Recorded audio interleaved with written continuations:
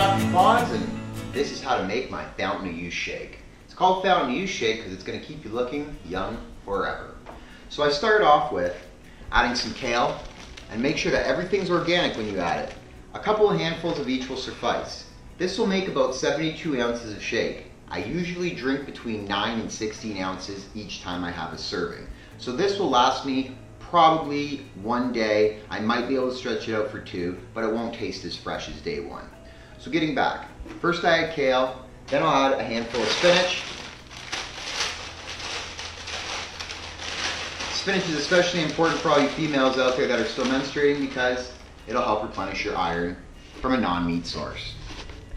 Go ahead and feel free to freeze your spinach because it's okay if it's a little bit mushy because we're blending it up anyway. Next I'll add some carrots.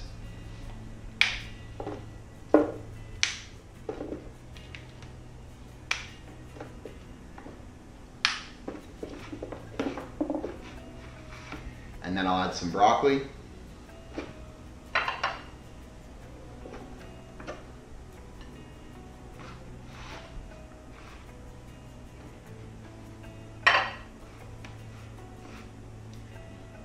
Next, to get rid of some of the earthy tone and offset the alkaline taste of the vegetables, I'll start adding a little bit of fruit, things like blueberries for the antioxidants and hyoscyamines. Some orange, the citric acid in the orange will help throw off the alkaline taste of the vegetables. Some banana for sweetness. I also add real cranberry juice. You know it's real when it's in the glass jar. If it's in the plastic jar, it's just sugar water. Cranberry juice is known to put a nice glycocalyx along your bladder. Glycocalyx, what's that? Well, that's a great way for your bladder to use as defense for bacteria. Translation, it helps prevent everybody from getting UTIs, but especially females. Add about a cup of cranberry juice. Next, I add some acai berry, mostly for the antioxidant levels. Shake it well.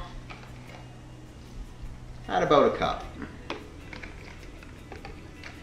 Next, I'm going to make sure that I add some ice.